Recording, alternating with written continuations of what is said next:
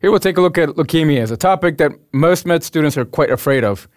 But not to worry, we will go through this together, and by the time we're done, your thoughts will be extremely organized, and you'll be able to identify your patient very, very confidently. Let's take a look. Acutes. What does acute mean to you? It means fast. What's leukemia mean to you? It means cancer. Okay, a cancer developing from where? Bone marrow. That's where your focus will be initially. However, at some point in time, you do know that on your peripheral blood smear, you are then going to find an increased number of cells. That puts us into leukemia. And there's every possibility with the leukemia that these cells might then enter lymph node, and therefore the presentation here might be very much like a lymphoma. And I will tell you as to when that will be relevant to you for symptoms and signs as far as the patient is concerned. Is it neoplastic leukocytic origin? If you find predominance of the immature cells, which are then called blasts, where? Bone marrow. B as in blasts, B and in bone marrow. When it's acute, what does this mean? Since this is a leukocytic type of neoplasm, that the cell within the bone marrow is not being matured quick enough. In fact, many of your cells of the neoplasm will remain in its blastic form, which is a very primitive and very young cell. By definition, ALL or AML, which are both acute leukemias, by definition, you have to find a greater than 20% blasts in the bone marrow. Once that's understood, it's only then we can then move on. Symptoms due to marrow failure is exactly what you would expect, secondary to leukemia. Now, even though we might find increased numbers of cells within the bone marrow and maybe, and we would, in the peripheral blood smear, so now we have two different compartments. These cells that you're producing are not working properly. Not only would you have problems with one type of cell, but many others. Therefore, you can expect there to be pancytopenia with acute leukemias. Meaning to say that you have leukopenia, anemia, and you have thrombocytopenia.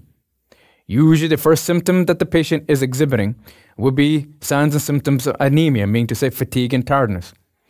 The one that you're worried about very much in terms of pancytopenia would be the susceptibility to infections, leukopenia. Definition of acute leukemias, referring to both AML or ALL, greater than 20% blasts in the bone marrow. Etiology. Chromosomal abnormalities are a possibility, and that Down syndrome is something we'll take a look at. We'll take a look at ALL. Ionizing radiation, we have chemical exposure, or maybe even perhaps alkylating agent. But wait, hold on for a second. You should be asking yourself, well, what does this mean? The patient was receiving chemotherapy for another type of cancer, and while receiving the chemotherapy, unfortunately develops another type of leukemia. So even alkylating agents that are being used to prior cancers might then unfortunately give rise to new leukemias. Age. Subtypes. There will be AML, ALL. Next, what do you want to do with acute leukemias? So far, you have a definition of leukemias. This is a neoplasm of your leukocytic origin from the bone marrow. We have greater than 20% blasts from the bone marrow. And now we'll take a look at the various lineages of your cell or your bone marrow. There are two major lineages. One lineage would be myeloid, the other lineage would be lymphoid. If you're thinking myeloid, it's all cells except your T cells, B cells, and natural killer cells. So when you say acute myelogenous leukemia, you know that you're dealing with many different types of myeloid cells. Hence, you will be using what's known as Fab classification, M0 all the way out to M7. By the time you come to M3, you've heard of, well, this is a promyelocyte. Hence, M3, which we will be focusing upon, is called your acute promyelocytic leukemia or promyelocytic leukemia. Do not forget the other name. By the time you start getting to M5, you're producing more monocytic. By the time you start getting to M6, M5, M6 and such, more RBCs, and M7 will be megakaryocytes. All myeloid, all myeloid. Disease of immature granulocytes, seen in, well, basically all age ranges. Look at this, 15 to 60. So the age is not going to tell you much. Tell me what you're going to find in your bone marrow. A greater than 20% blast in your bone marrow. And if you're thinking myeloid, you're affecting all myeloid cells except T cells and B cells. What's the other type of acute leukemia? It's acute lymphoblastic leukemia would be the better name that you need to know. Once again, why do we call this lymphoblastic? Because you will find greater than 20% blast in the bone marrow. Since we're dealing with ALL, lympho, there's only two types of ALL. T-type, B-type, B-type, T-type, T-type, B-type. If it's your AML, there's 7 different subtypes because there are 7 different methods of developing other myeloid cells. Clear? Next, disease of immature lymphocyte, pre-B or pre-T ALLs. Typically, now you know that this is the youngest leukemia causing cancer. So in this, you're talking about age group of, well, less than 15 years of age. Number 1 leukemia in this age group. Next, well, the bone marrow here is what you're looking at, and so therefore you begin with what's known as your pluripotent stem cell. And with your pluripotent stem cell, you'll take a look at on the left, and you find giving rise to your lymphocyte origin. On your left, lymphocyte. Where am I? In the bone marrow. What are you going to begin with? On the very top, a progenitor or pluripotent stem cell. Depending as to what kind of factors come in, these stem cells are then going to differentiate into a lymphoid on your left, or on the right, all of your myeloid. The quick one here will be on the left. If you're dealing with ALL, the youngest age group of leukemias, these are lymphocytic. It might either be T cells or B cells. That's it. Later on, we talk about chronicity. Obviously, dealing with CLL, there's only 2 types, T-type and B-type. Now, I could tell you quite confidently that the type that you want to pay attention to, either B or T, would have to be your B. And that's a good thing. I'll tell you why. If unfortunately your patient goes on to develop leukemia, let's say a child, you want it to be, or you're hoping that it would be the B-type. You'll see why. The T-type will kill the child. B-type prognosis is good. We'll talk more later. On the right, what kind of influences are taking place here? This is your granulocyte. CFU stands for colony-forming unit. And with this, you have your granulocyte, monocyte, CSF. So these are stimulating factors. If you're giving rise to your granulocytes, you're thinking about your basophils, neutrophils, and your eosinophils, granulocytes. A granulocyte, you're thinking about your monocytes. What else are you giving rise to? With the myeloid. If you take a look at the far right bottom portion, the 2 cells that we're giving rise to on the very right, you take a look at that cell, that's a nucleated RBC. So it's an erythroid progenitor. So you might be thinking about normoblast, erythroid. What is that going to give rise to? With the help of erythropoietin, right? Coming from the kidney, you're going to give rise to RBCs. What's the one next to it? That's your platelet, thrombol. But what do you call this when it's in the bone marrow? Megakaryocyte. Megakaryocyte. This then gives you TPO, thrombopoietin. Do you see here clearly, everyone, you, that this is the myeloid lineage giving rise to many, many, many different types of cells? You do want to know about the interleukins here. If it's going to be interleukin 5, you give rise to eosinophil. That's important. And then on the left here are the neutrophils and monocytes I was referring to. Our topic is AML.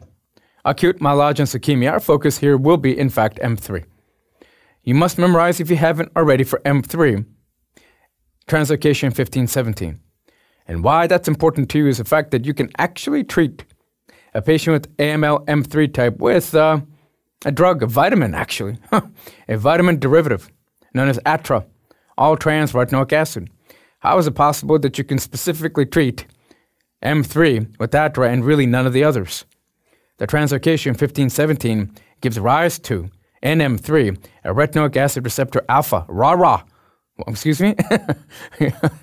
RARA, receptor for vitamin A, alpha is what that is. Retinoic acid receptor alpha. Excuse me, sometimes you gotta laugh. Otherwise, it makes it quite difficult. 821 is another one. This is M2. Please note this being myeloblastic if I were you. Myeloblastic. Promyelocytic is M3. Myeloblastic is M2. Translocation, if you remember, is 821.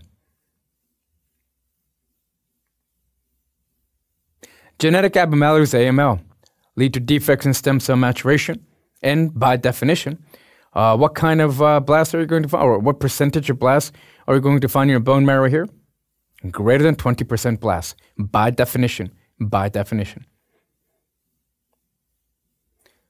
A quick note about myelodysplastic syndrome, and why is it even here?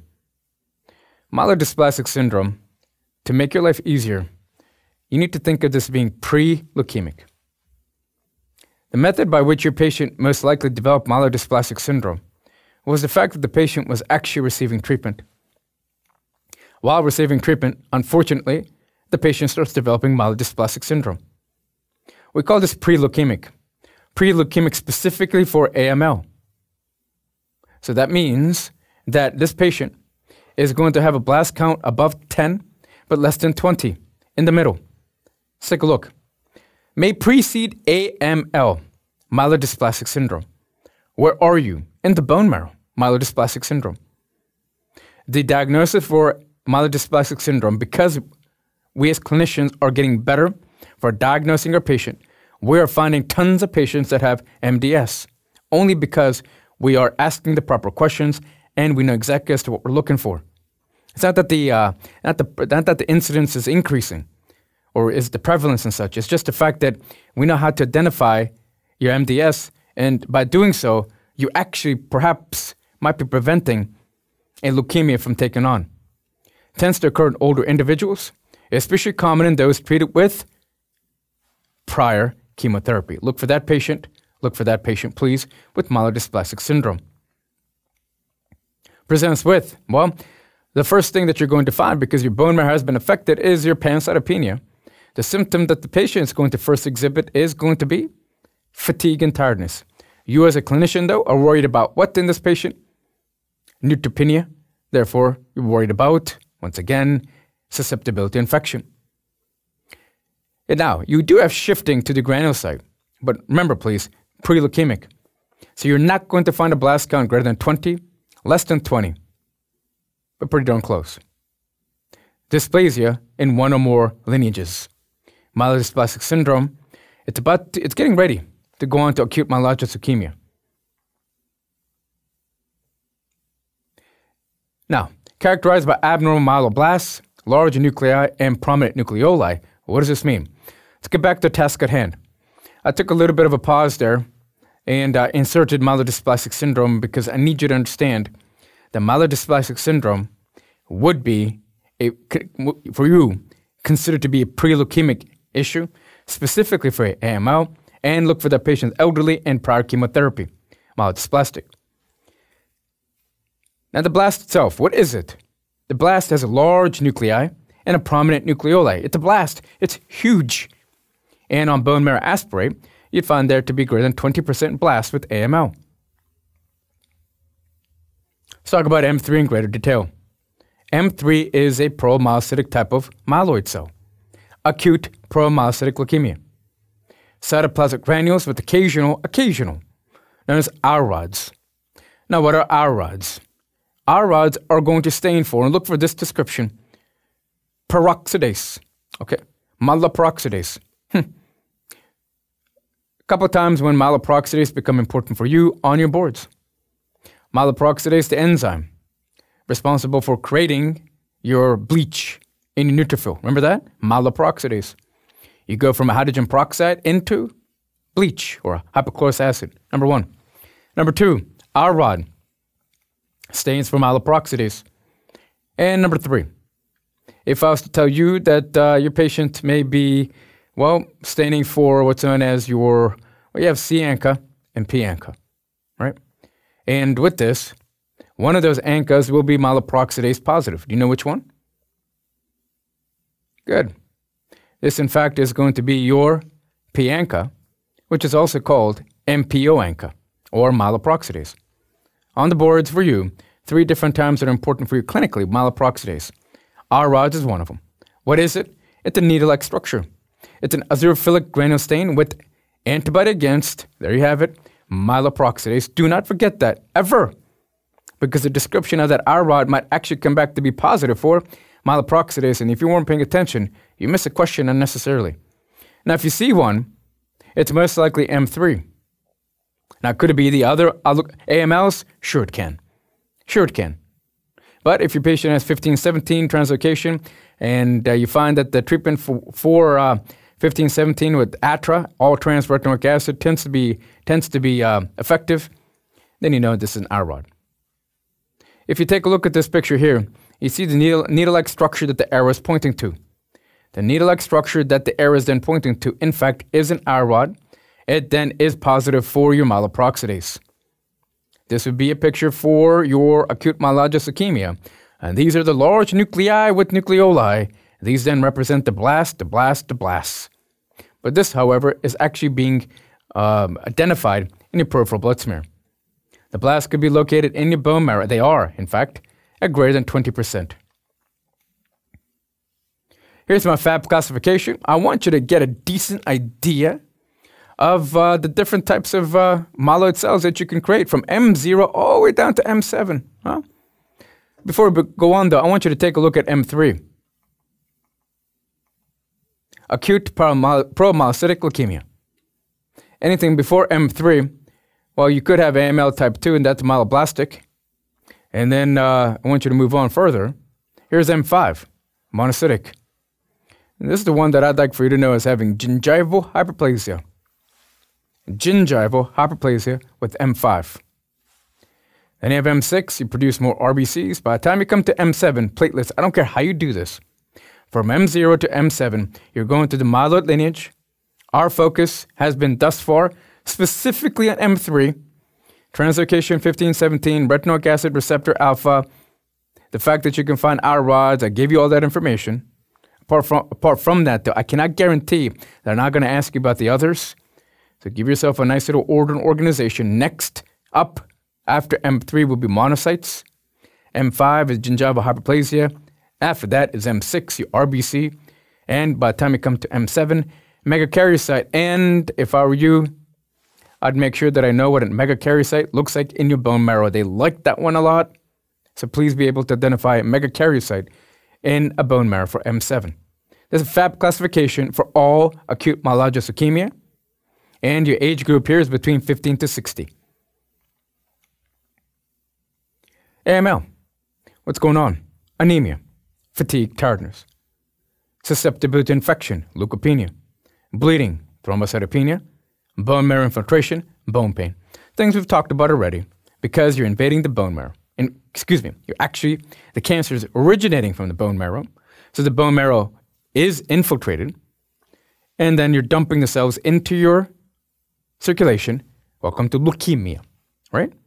And at some point in time, could this then enter the lymph node and present as lymphoma? Yes, it can. M3 can be treated with ATRA, which stands for all trans retinoic acid. Why?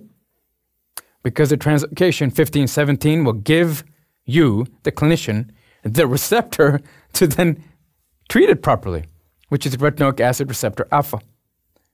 How many letters in DIC? 1, 2, 3. Correct. DIC could also manifest from M3. Once again, one last time, do not forget what M3 stands for. Acute promyelocytic leukemia or promyelocytic leukemia, PML. Don't lose a question because you weren't thinking, or you know what I mean? Like, don't look at things just unidimensional. Look at things as from a three-dimensional point of view. What else could they call this? How else could they cause this? Oh, I know this information. It's stuck in my head. I just need to bring it forward. I'm here to try to help you do that.